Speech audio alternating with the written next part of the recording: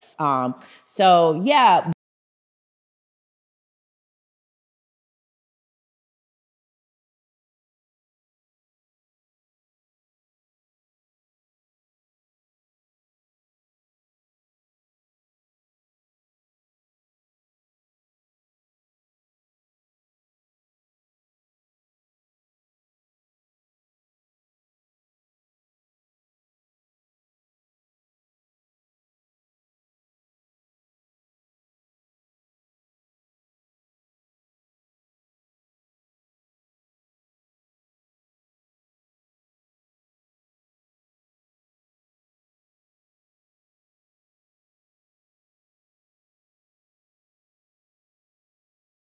Yeah, I got a story to tell. I know they want me to fail. If they throw me into a cell, I know wife she paying the bill. Cause I can afford to be quiet. My city is dying and children are crying. Be alert, not devour. The enemy's prowling you just like a lion. The biggest thing that I also wanted to just kind of like mention while I have your ears is that for someone like me who has dealt with health issues, like I've shared my journey. You can go back through my channel to go find the videos where I'm particularly sharing my last pregnancy with my daughter, where I had a lot of seizures. I had a lot of things that I was dealing with. I had to learn how to walk again. I lost like so much during that time. But 5 years later, my daughter just turned 5 in March. 5 years later, look at us. Like we're doing great. I'm healthier. I'm losing some of the weight again and all of the things. And I'm at a point where I'm no longer having seizures in my body nor in my face. So I was sharing also my journey with dealing with epilepsy on Twitter to kind of like shine a light on things where a lot of people may not understand how hard it is for someone like me who modeled for a very long time, right? Those of you that are like my day ones or day ground zero people, like, you know, my trajectory in my various careers and my different pivots in life. But I know for me, it was very frustrating not being able to take a selfie without realizing that the left side of my face is higher than the right side. Like, and I could be pointing to the wrong side at this point, but you get what I'm saying. And so getting to a point of being more comfortable in front of the camera and knowing that I wanted to talk, knowing that I wanted to do more podcasts where I'm guest appearing to talk about sports or politics or entertainment, I had to literally encourage myself and show myself to myself by taking these selfies. Baby, it's a lot of pictures that I ain't posted because I had to become comfortable in this body and seeing this space again. And I think that the disconnect that most women have during a pregnancy and after a pregnancy, isn't necessarily talked about. Now, we do deal with a lot of like body shaming, like why didn't you snap back? Why didn't you bounce back after having the baby? Like those type of things. But there are other issues that we run into during a pregnancy that can be very, very hard for us as Black women to discuss. And I think it's also because we're never really shown grace to have our weak moments, to have the moments where we're really struggling and we don't have a community that really shows up for us. So I just think it's very, very important that people understand when I post my selfies, baby, that's for me. That's for me and the women's. It's not for the male gaze. It's not for the attention that it gets.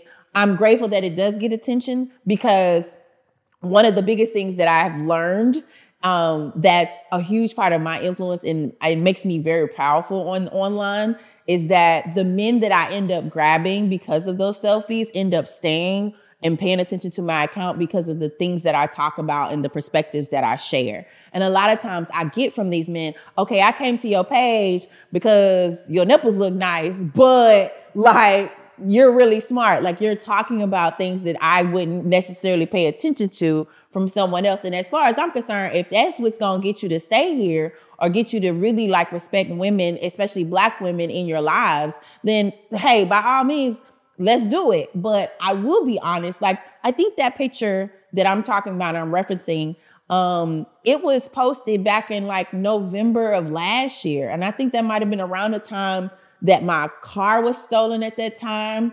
I was dealing with 2 family deaths and then someone else had died at that time. Like when I say I was going through it, I was going through it. And I know like a lot of people deal with their issues and deal with things in life completely different. But I know for me, I'm always searching for my joy. I'm always searching for my peace. I'm always searching to ground myself.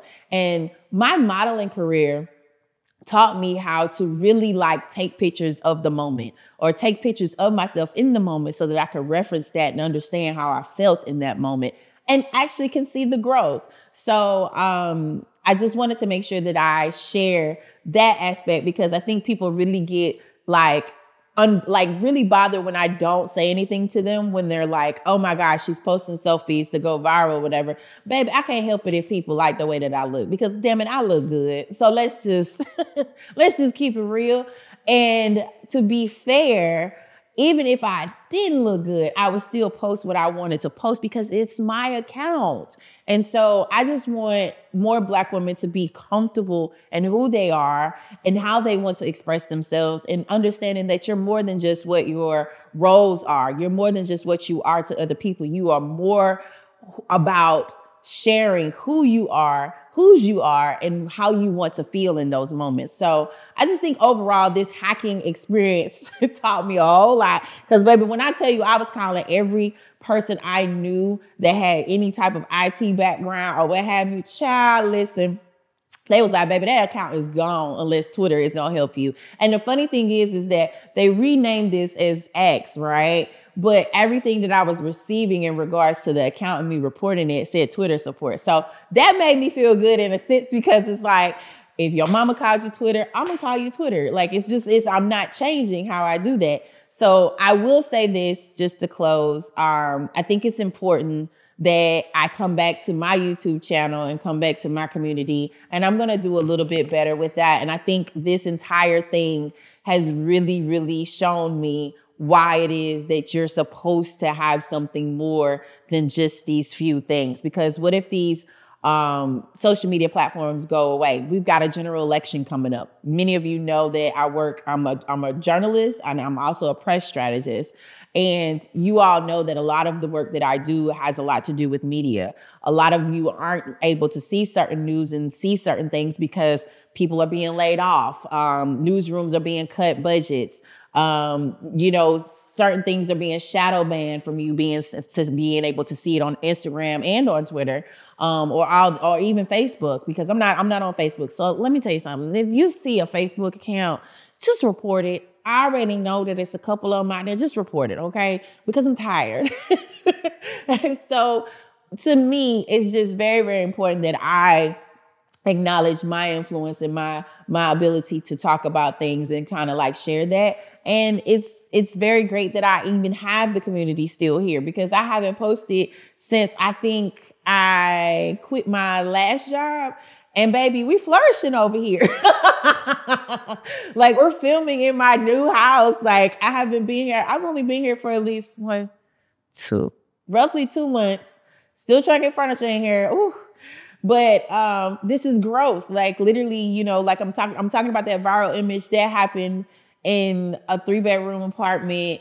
And we're in a 3-bedroom townhome, and I'm still shocked every day that I wake up that this is our life now. But I worked my ass off for this, and I literally worked my ass off to get back access to my Twitter account. So if you're following me there, thank you. But I'm going to start, moving people to other platforms and things like that, just in case, some shit pops out by the time the general election happens and you guys will know where you can find me. So thank you for the support. Thank you for loving me. I know for the people who think, oh my God, why does she have to do this confessional type video? Have a good day. You watched it. Thanks. Take care.